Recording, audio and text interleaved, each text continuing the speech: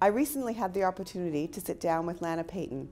Lana is the GTA Managing Partner at PwC Canada. Sheila, thank you so much for inviting me here today.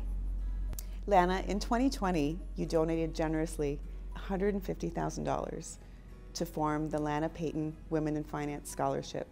And this scholarship is now benefiting a young lady at the university. So thank you. My pleasure. Lana, the example you have set with your scholarship has certainly inspired at least 2 other female alum that I'm working with currently that are engaging in new scholarships for our students. So it's a true honor to have you inspire additional help for our students.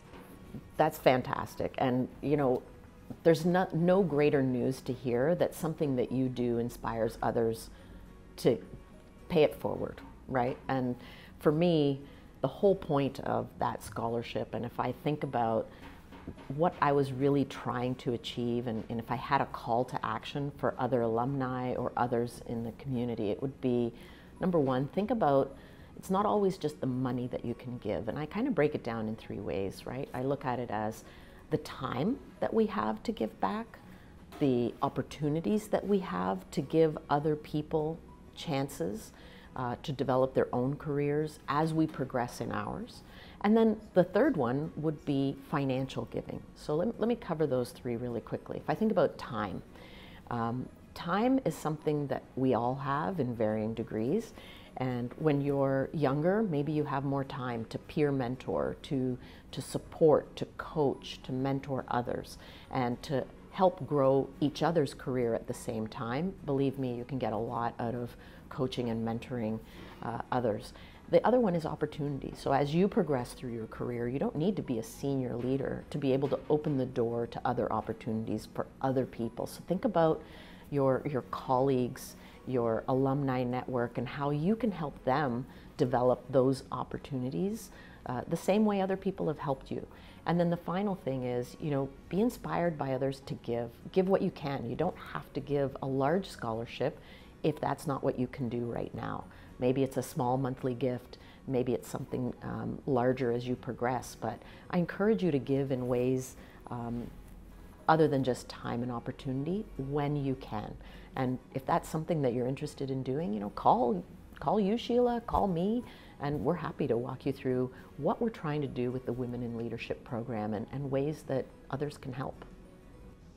Well, that's a great statement, and I like the 3 key pillars that you had talked about. And I think the Women in Leadership initiative for the SAF alum is getting that message out.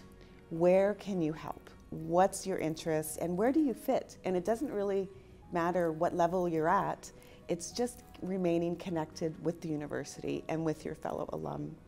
Absolutely, because you know, if you think about what we do, is we try to help each other. It's what we do. Our success isn't just about us, it's about others. And if we can help others along in that success, I think it's a great solution for everybody.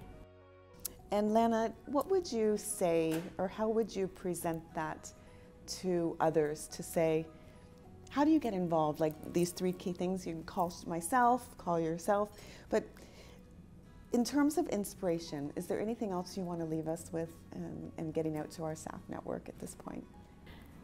Ask lots of questions, get more information. You know, the stronger we see the University of Waterloo, that's our alma mater for me. I take great pride in having a strong alma mater.